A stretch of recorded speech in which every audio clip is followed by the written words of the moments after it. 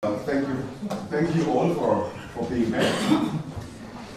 I've been asked to provide some references, of course. Of course, you will not be able to digest all of this at once. But as another service, I have put all my slides on my homepage. They are all there. So if you prefer to look at the slides, you can do so now. Just look at my homepage and follow the link presentations. Okay? Presentations. Okay. Today I have 4 sections. Notions of representation theory for those who know and for those who don't know yet. What are some of the problems in representation theory of finite groups? And then I want to present Harish-Chandra induction, one of the principal basic concepts in this theory, Ibahori-Hecke algebras and Harish-Chandra series, which is a way of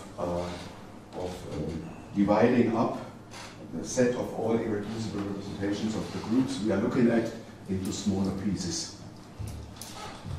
Okay, notions of representation theory. Well, you can do this for any group and for any field, and then you have a K representation. It's just the homomorphism of the group into a vector space, into the general linear group of a vector space. And this is also called the representation of G on V, and most of the time, or almost all of the time, we will consider finite dimensional representations. So that means the vector space V has finite dimension, and then of course you are only representing a finite quotient of the group G. No, sorry. No. D is finite, it's the degree. Yeah. The obvious notion is that of an irreducible representation. This is one which is not reducible, and reducible is easier to explain. So if the representation is on the vector space V, you look at invariant subspaces that are subspaces, proper subspaces, non-zero, which are invariant under all representing automorphisms coming from the group G. And if you have such a subspace, you can restrict all the matrices or automorphisms to this subspace. And you get an induced automorphism on the quotient space. That means from a reducible representation, you get 2 new representations which are of smaller degree if you start with a representation of a finite degree. And if this is not possible, the representation is irreducible. And as the simple groups are the atoms of finite group theory, the irreducible representations are the atoms of representation theory. Of course, there is a natural notion of equivalence of K representations, which just means that the representing automorphisms, so you have, say, 2 representations of the same group on the same vector space are equivalent if they are simultaneously similar by one simultaneous transformation. So if you have a finite dimensional vector space, you can look at a chain of invariant subspaces which is as long as possible, so that in between there are no, you can rephrase this as the representation induced on these quotients are irreducible. And then if you choose a basis of your vector space V, which goes through this chain of subspaces, and look at the representing matrices, you get a matrix representation for the group G, and this is a block upper triangular matrix with the same size of blocks for all group elements G. The size is coming from the dimensions of these quotient spaces. And so these representations, which are induced on such a maximal chain of invariant subspaces, are the composition factors of the original representation X, or the irreducible constituents. And one of the principal theorems is they are unique. Even if you take another longest chain of invariant subspaces, you will not get maybe the same factors, but you have a permutation on the factors and an isomorphism on an equivalence on the corresponding subquotients. So this is the Jordan-Hölder theorem. So any representation gives rise to a set of irreducible representations which are attached to the original representation by this construction. And of course, to work with matrix representation can sometimes be somewhat clumsy. And you see, if you have, of course, if you have matrices, you cannot just multiply matrices, you can add them. And so you need something which is equivalent to adding matrices on the side of the group. And this is the group algebra. So if you have a K representation, just, I mean, for simplicity of notation, you suppress this letter X and all the brackets and you just replace it by a dot.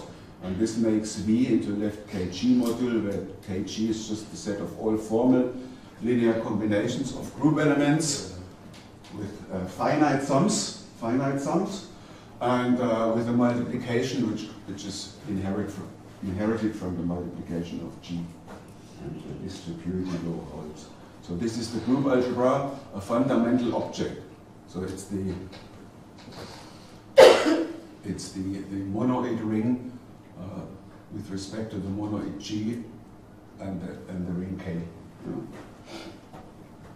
And then you can rephrase the terms from representation theory into module theoretic terms. For example, a representation is irreducible if and only if V is simple as KG module, because an invariant subspace W of V is nothing but a submodule, a KG submodule.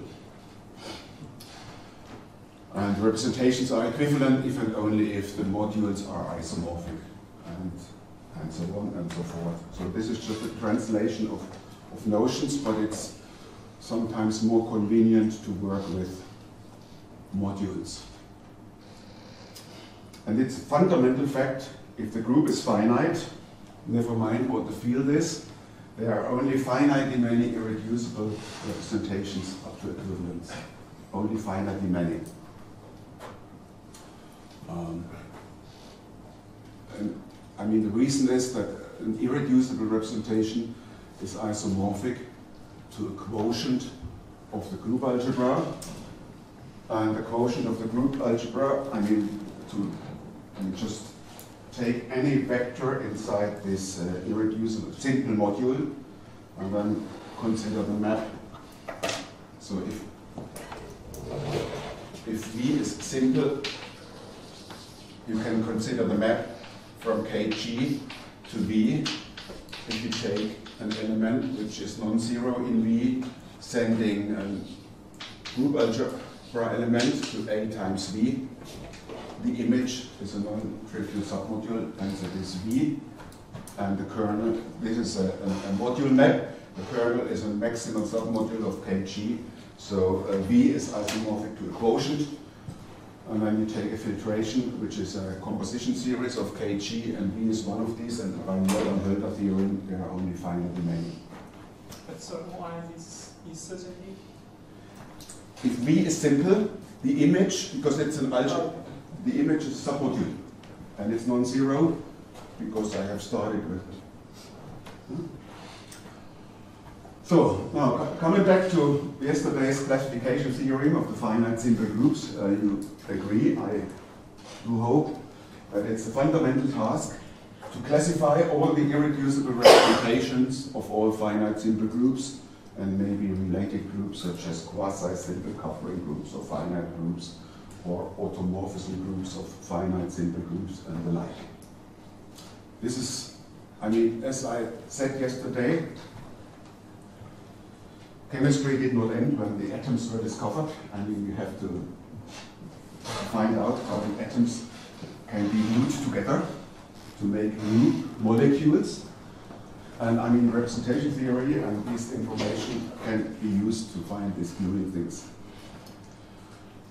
Well, what do I mean by classify? This is, of course, not very precise, but the first step would be we find given a finite simple group, and we have a very nice description, as I tried to convince you yesterday, of these finite simple groups into classes of classical groups and exceptional groups and Steinberg groups and twisted groups and 26 sporadic groups and alternating groups.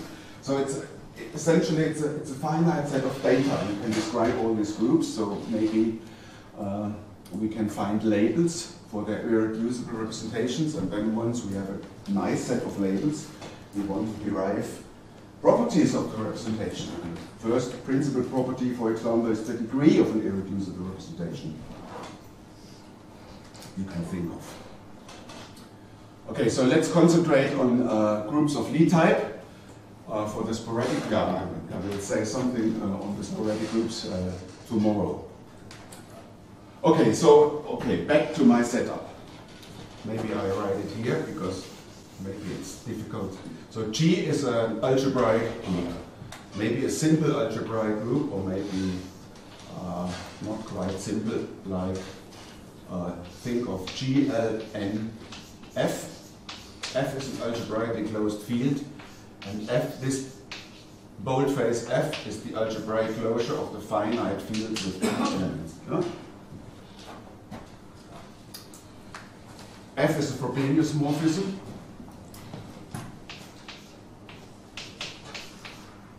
Frobenius morphism, so think of a matrix Aij goes to Aij to the q for some power q of p. So if you think of GLNF, I think you have a good picture in mind. So now let's K be an algebraically closed field. I mean, representation theory makes sense over any field, even over any commutative ring, even over some non-commutative rings. But I mean, to begin with, let's stick to algebraically closed fields to get some technical problems out of the way. And then it's natural to distinguish three cases. The first case is the characteristic of K can be equal to P, this P, which is the defining characteristic of the underlying group. So this is the defining characteristic K, and it's usual to take the same field F over which the group is originally defined. So I'm not going to talk on this case. This uses representation theory of Lie algebras and of algebraic groups, and a lot is known in this case. We have labels, for example, for the irreducible representations, but we don't have their degrees. We are far away from having the degrees. A nice set of labels, but no degrees. Ordinary representations, if the characteristic is 0, and this is the best situation where we know most. And then there is another case where the characteristic is not equal to P, actually infinitely many cases if you like. So this can be any finite prime L different from P. This is the non-defining characteristic case. But in this series of lectures, because there are only 3 lectures, I'm going to concentrate on this case. And I will say a little bit on the third case, but only very little. And of course, we assume that G is finite. G is the finite group. GF, and in our example, for example, GLNQ. And the modules will be finite dimensional. Okay. I have tried to convince you yesterday that a good way of looking at the groups is as groups with Bn pair. So let me recall, if G is GLNQ, the finite group, the B is the set of upper triangular matrices. The N is the set of monomial matrices.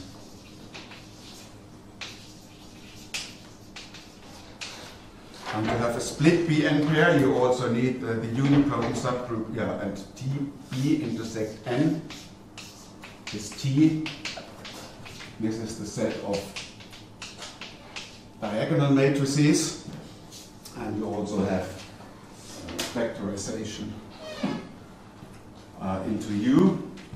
So the B is U times T. So maybe I write it here.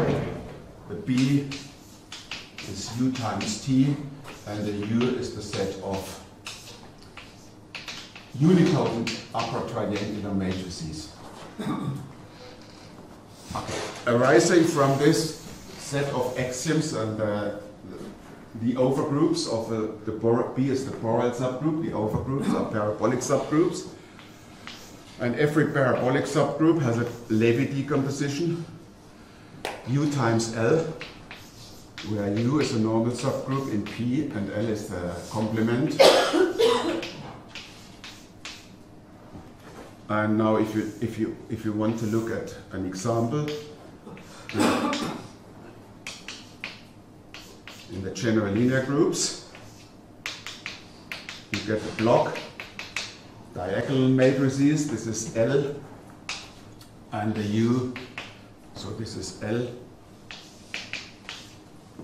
and the U is the set of corresponding matrices where you have identity matrices here.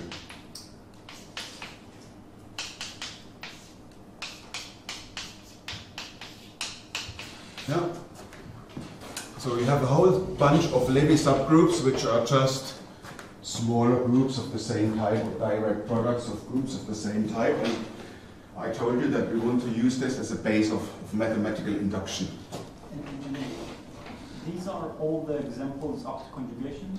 Yes, yeah, exactly. Well, not quite. I mean, you can have, I will have an example. If you take, instead of this, if you take the lower block triangular matrices, you will have the same Levy subgroup, but non-conjugate parabolic subgroups. Okay, so if you have a, so the point is, of course, the U is normal, so you always get an epimorphism onto L. And if you have a representation of L on a module M, you can pull it back, which is called the inflation. Okay, so M tilde is the inflation. And so, I mean, one principal tool in representation theory is to start with subgroups and take a module for the subgroup and then use induction. There's a process of an induced module.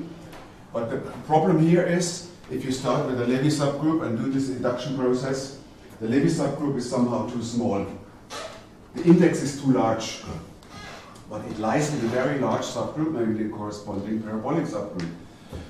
So what we do is, we view this module for L as a module for P just by pulling the representation back. And then we have, well, what is it? A construction which makes a new module for G from this module M. And formally, it's just the KP homomorphisms from the left regular. So KG is the group algebra, it's a module for KP, and M tilde is a module for P by construction. So it's, if you like, it's the set of all maps from KG to M which are left invariant under the action of P. It's modular forms. It's modeled after modular forms. And this is the Harish-Chandra induced module. The action of G is just by right translation in the argument. So such a map F translated by a group element G is just right translation in the argument. And this is, of course, again, if F was left invariant under the action of P, this will be left invariant again, just by the associativity law in the group. So this is a co-induced module rather than an induced module, but since the groups are, yeah, I have already said this definition is originally due to Harish-Chandra, and it's really modeled after modular forms. And it's, since the groups are finite, this is naturally isomorphic to this induced module. So this is the usual way of inducing modules from a subgroup P. to G. But I have used this parabolic subgroup P to define it, but the theorem, one of the main theorems, which is not so old as it happens, if P is invertible in K, even if K is not a field, I mean you can do this construction, this is independent of the choice of P with Levy complement L. This essentially only depends on L, where independent means if you take two functors, I mean L, you start with L, you take two different Levy subgroups with L as Levy, two different parabolic subgroups with L as Levy complement, you get naturally equivalent functors. So this theorem is due to Lusztig back in the 1970s, if K is a field of characteristic 0, to Dipper and Du, if K is a field of characteristic not equal to P, but positive characteristic, and to Howlett and Lehrer, who gave a nice conceptual proof where K not necessarily is a field. This is just a ring theoretic argument. I mean, certain elements have to be invertible. They really construct an isomorphism. So what does it really mean? Look at this Levy subgroup in GL3 of Q. This is related to your question.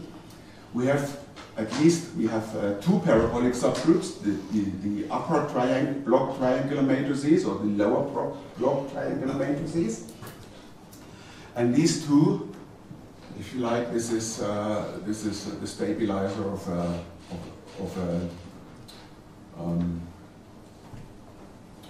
line, and the other one is a stabilizer of a hyperplane. These two groups are not conjugate inside the finite group, but still the induced module are isomorphic. Yeah? So this is not completely trivial theorem. Yeah. So from now on we suppress the P, and so we have essentially we have defined a functor starting with an L. We have defined a functor from the module category of finitely generated or finite dimensional modules for L over our field K, where P is invertible to the module category of G.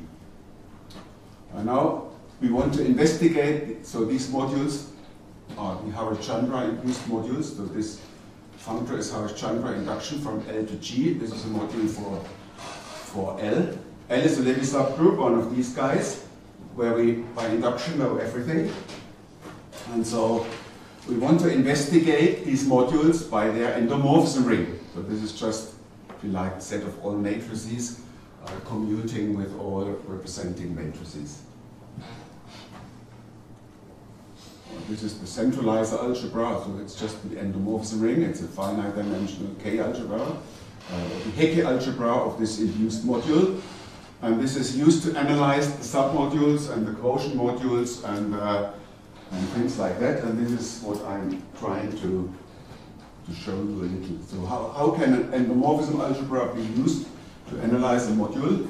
And the easiest, most simple-minded first of set of results is fitting correspondence, which is very old. So this works for any ring A. So with A be a ring, X an A module, and look at its endomorphism algebra. And now the fitting correspondence relates a direct sum decomposition of X. Yeah, so suppose you have a direct sum decomposition of every finite dimensional module over a field. Yeah. If the field is if A is a group algebra, has a direct decomposition into indecomposable modules. It's trivial, because either it's indecomposable or not, and then the two direct summands have smaller dimension. Yeah. And now look at all the endomorphisms that start in X and end up in one of these Xi's. And we can view this again as a subset by embedding Xi back into X, of course. And then these EI's are ideals of the endomorphism algebra, and we have a corresponding decomposition of the algebra into these, as it happens, right ideals. If you start with left modules, if you don't like right ideals, you get the opposite algebra of E, and then, yeah. Anyway, so direct sums, some decompositions of modules correspond to direct decompositions of the endomorphism algebra into ideals, and isomorphism is preserved, and indecomposability is preserved. So this is fitting correspondence. And if you remember a little bit of representation theory of finite dimensional algebras, if you look at indecomposable direct summands of the algebra, so if these are indecomposable, then you know they have a unique maximum submodule, and the quotient is simple, and all the simples of the algebra are obtained this way. Yeah, so from a decomposition of an algebra into indecomposable direct summands, you recover all the simple modules for the algebra by looking at the simple quotients of these direct summands. So this is an important link between the structure of a module, at least as far as direct sum decompositions are concerned, and the structure of E. Okay, the Coxeter groups appeared as generalizations of Weil groups.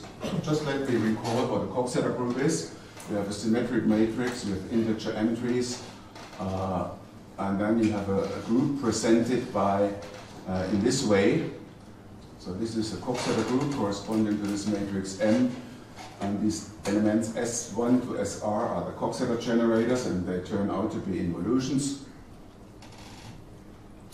And these relations are called the break relations because they can be written as Si, Sj, Si is equal to Sj, Si, Sj, where on each side you have Mij terms. So this is a Coxeter group.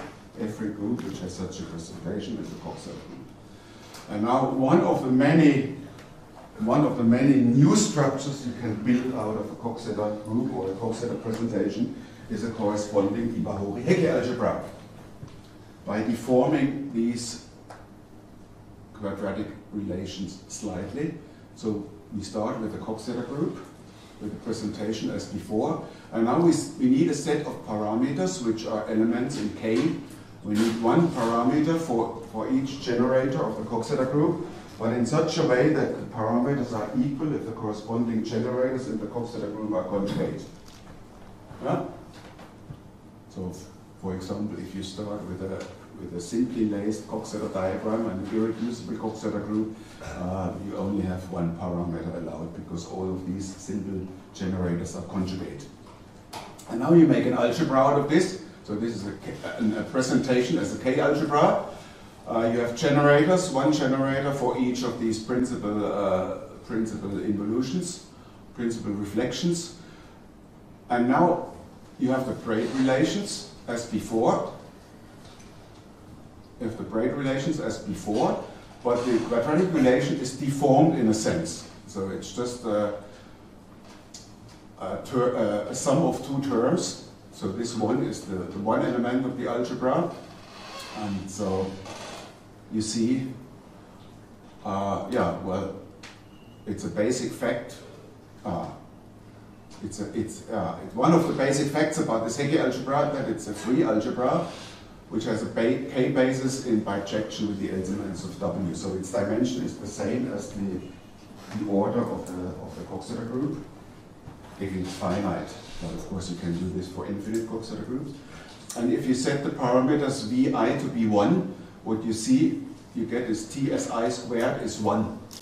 And this vanishes. And so this is a sort of a deformation of the group algebra. You would get back the group algebra of the Coxeter group by setting all the parameters equal to 1. So this is a deformation of the group algebra, and this occurs very naturally in the following situation. This is why I'm presenting it to you, because the very first time such an algebra was computed is in this situation. We have the permutation representation on the cosets of the Borel subgroup. So this is a special case of Harish-Chandra induced modules. So this is, you take the trivial representation of T, our diagonal subgroup, you inflate it back to representation of B, then it's still the trivial representation of B, and then you induce it, and the induced trivial representation is just permutation representation, so the coset. So this is the coset, the representations of the cosets, and if you look at its endomorphism algebra, so this is h t, 1 in our new notation. And then it turns out, this is the theorem by Ibahori and Matsumoto, going back to the 1960s, I guess. This is an Ibahori-Hecke. Yeah, this is an Ibahori-Hecke algebra of W over K, and the parameters Qi are obtained by B with respect to these fundamental reflections Si, which come from the definition. They come from the definition of the Bn pair. You see, in the Bn pair, n modulo B intersect n was generated by elements Si to square to 1. These are these Si. Are there other deformations? Sorry? Are there other deformations? Yeah, I think so, yes. Of course, this is just one. This is the one which appeared first. And of course, this is the one we use. And I mean, you will see that it appears in other places as well. Okay. So this is the deformation of the group algebra of a Coxeter group by just deforming the quadratic relation in this sense. And it's very important. I mean, it's really a construction which appears in many other places as well. Now let's. So is there an actual reason why you would expect like this dimension, for example? So the dimension is now the same as the size of the right group? That's not so difficult to see because of these braid relations and Matsumoto's lemma, which says that if you have two elements, okay, yeah, it's a nice and easy consequence of Matsumoto's lemma, which says that in the Coxeter group as well as in these algebras, in these deformed algebras with these presentations, two elements can be transformed in one another if they are equal by a sequence of braid relations. And therefore, what you do is you define an element TW starting from a W, and then in the Coxeter group, write it in a reduced expression in these fundamental generators, and then look at the corresponding expression TS1, TS2, TS3, and so on. And Matsumoto's lemma tells you that this TW so defined is independent of the reduced expression, because you have the same braid relations.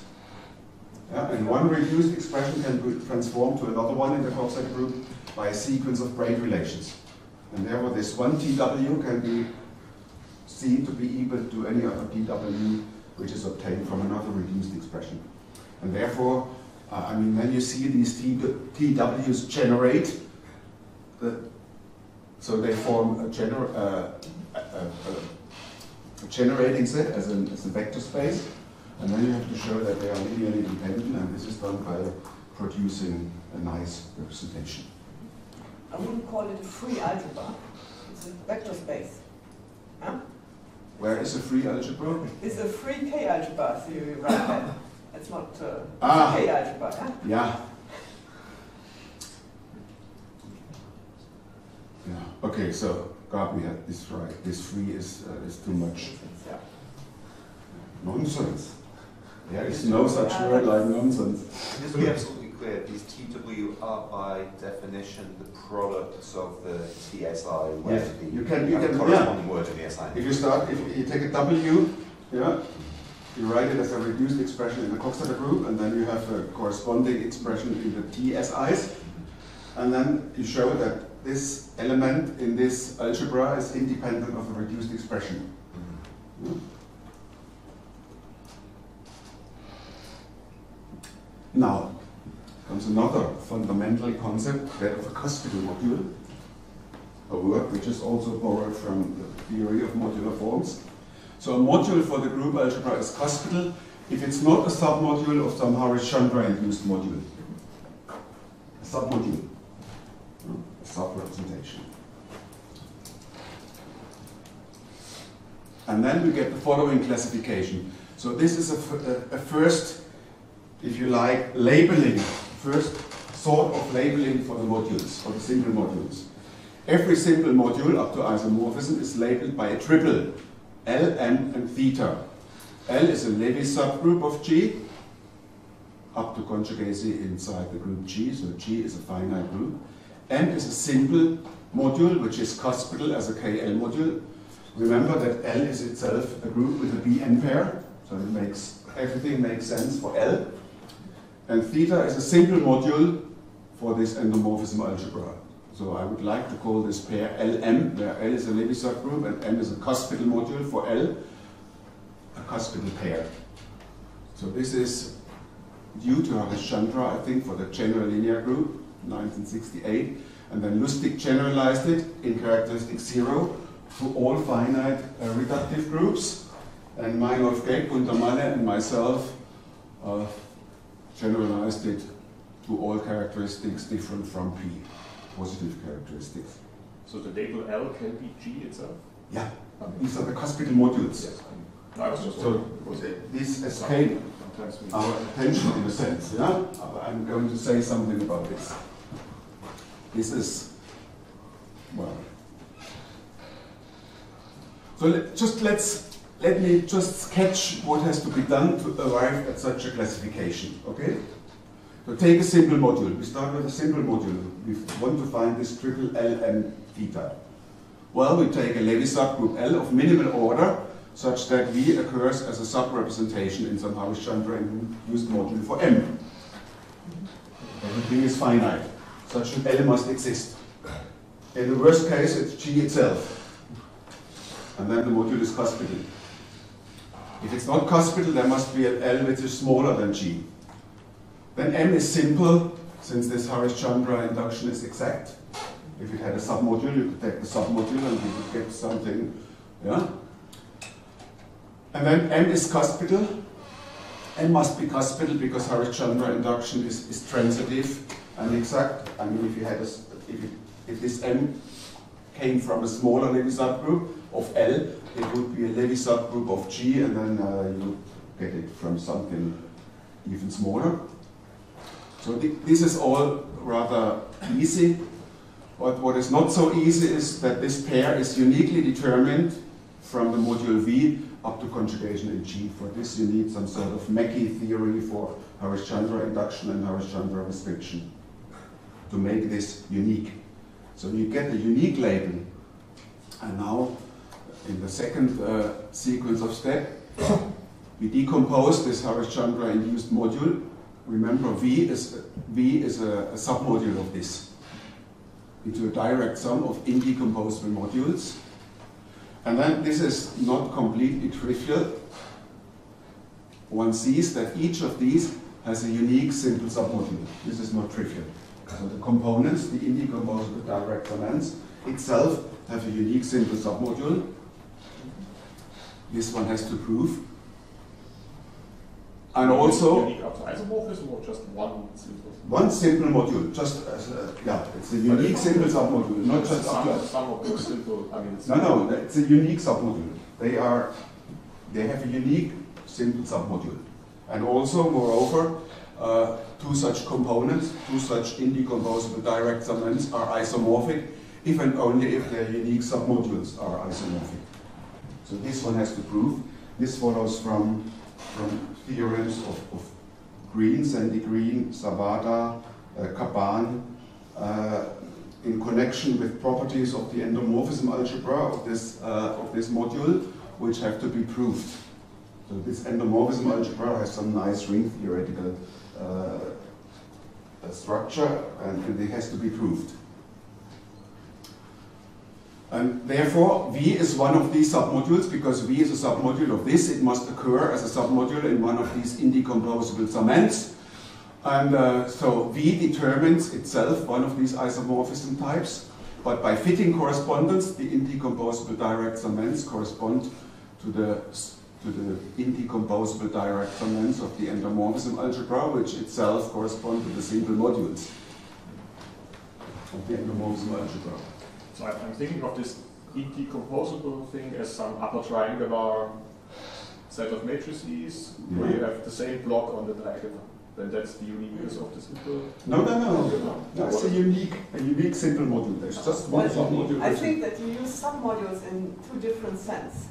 Here you mean really a submodule and not a sub-representation. Yeah? I think that's the problem. You just a submodule. That's a subtle, yeah? There is and a the bottom, there is not a in the unique middle composition vector.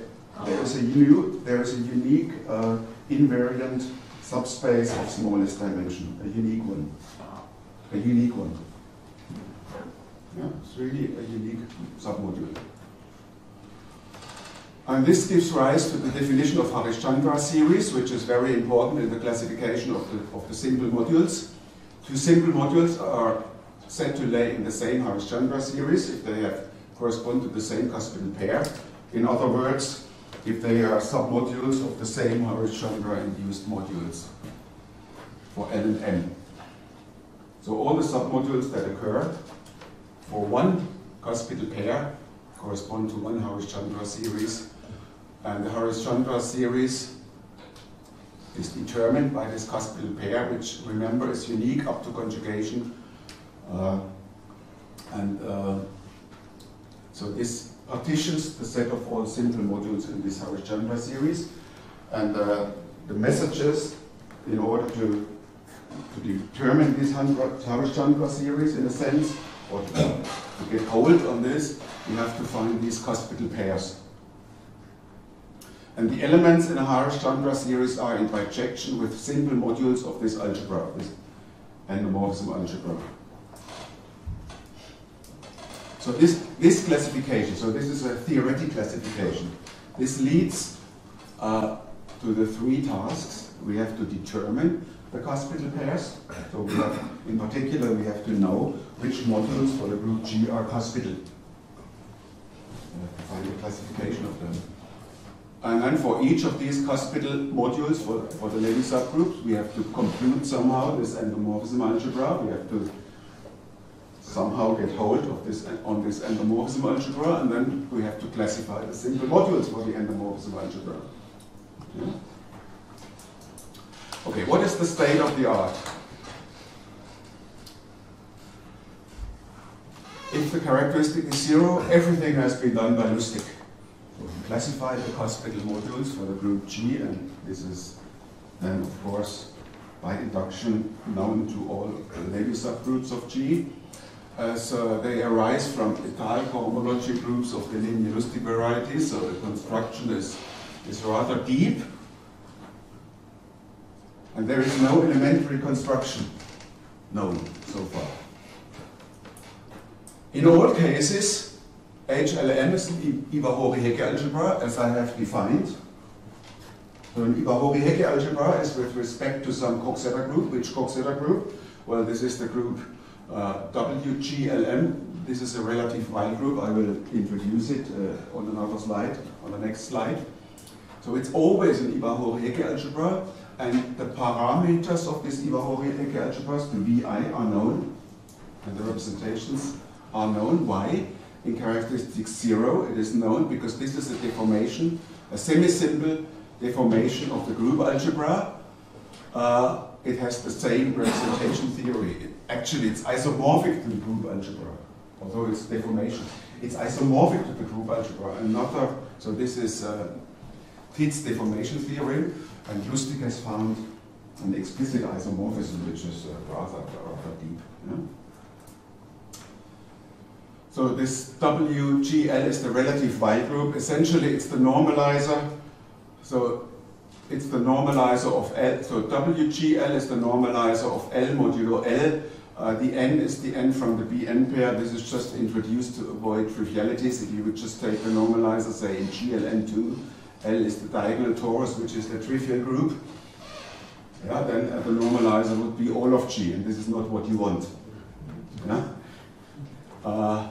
An alternative definition using the underlying algebraic group would take the normalizer in this finite group G of the algebraic Levi group L. Yeah? And we don't move too much.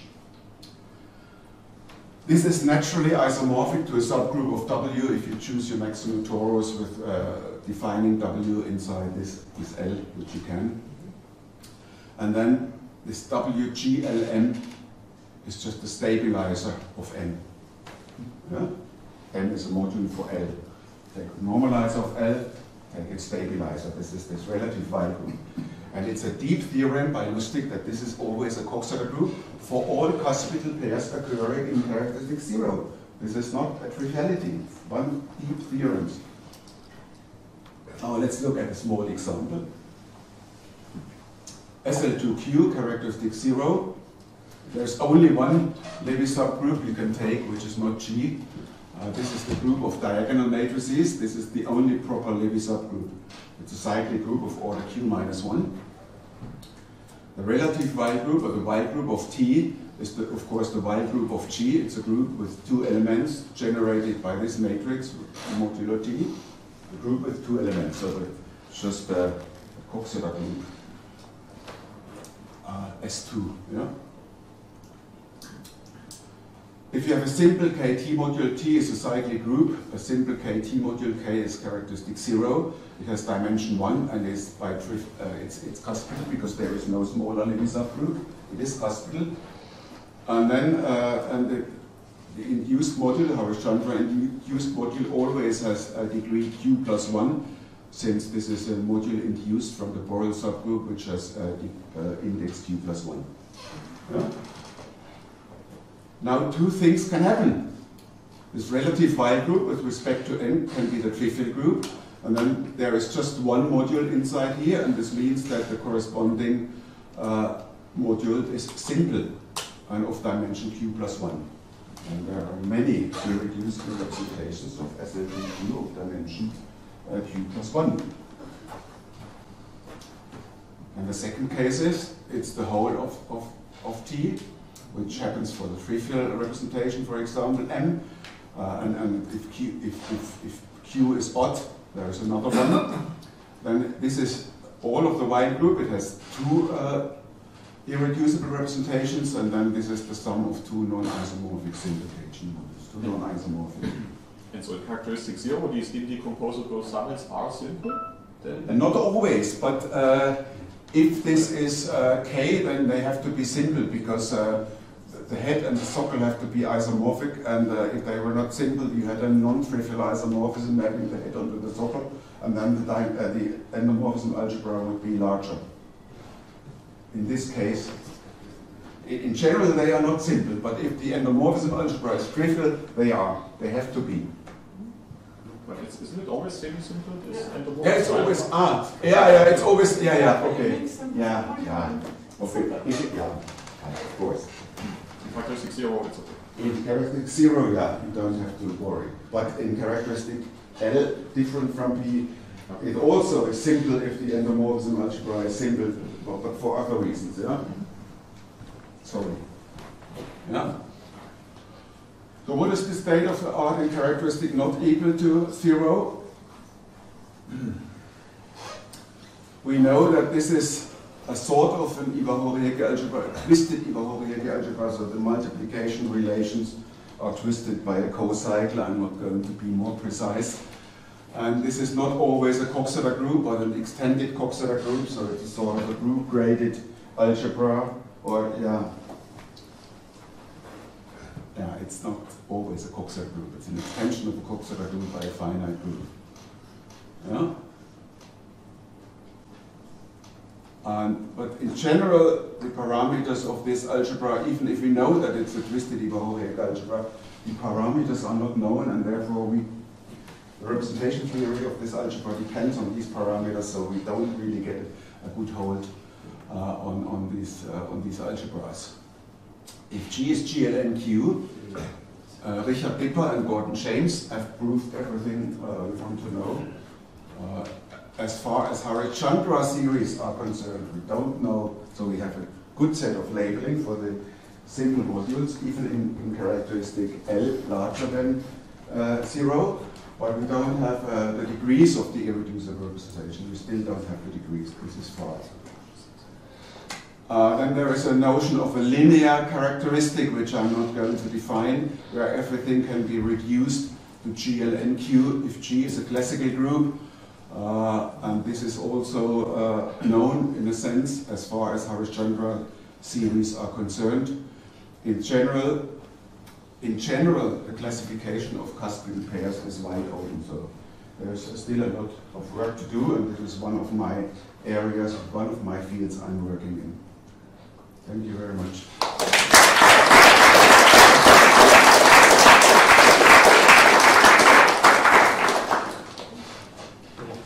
Questions? Instead of considering simple modules, you consider their projective covers.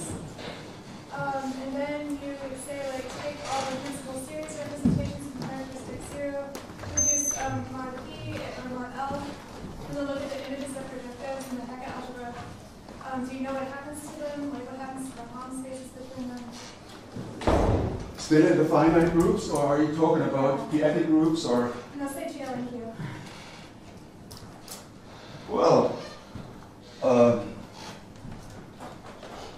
course, this is one of the things we use to get hold on the representation in characteristic, in positive characteristic by trying to look at projective covers of single modules. But in general, we don't really know what happens. There is a theory of looking at projective covers. For example, one knows a little bit. So if instead of Harish-Chandra inducing a single module, you can as well Harish-Chandra induce its projective cover, and then you can see what happens. There a little is known in that direction, but in general, well, one is as difficult as the other one. What would be the cases of smallest rank in which the classification of cuspidal pairs and characteristic greater than 0 is still open? The group of smallest rank? Yes. Okay, I think. Sorry? Is SL3 though? No, SL3, SU3 are known by now. SL4? Now, in SL or GL, well, GL is okay. So I would say, yeah. No, well, SL, I don't bother with SL because this is horrible. Yeah? Going from GL to SL is horrible. So, but say symplectic group of degree 8 or orthogonal group of degree 8. These are the smallest cases. Or G2. Sorry? G2. G2 is finished. G2 is finished. F4. So yeah, rank 4. F4, C4, D4, B4. I thought that B and C are known by Gasparino and Lazzaro. They showed this the cuspidals are the highest weight vertices of the SU hat representation and the Heisenberg representation, the affine representation of Cowboy. So it's like given by by the source vertices of crystals. Yeah. I should know because this was one of my conjectures for the general unitary groups. Yeah. Right. Well, you can label. Well, there is at least for the unipotent representation, there is a labeling of the cuspidal. No, there is a labeling for the cuspidal modules for the general unitary group. Which uses these crystals and Heisenberg representation, all sorts of representations on this Fock space, which is this is so we have a if you like we have a labeling of the cuspidals for the unitary groups now. Of course, we don't know what is there, the dimension. But we have a labeling. That's right. Yeah. I think we'll wrap it up, take a break for 5 minutes, and resume the next section. Thank you, Gerhard.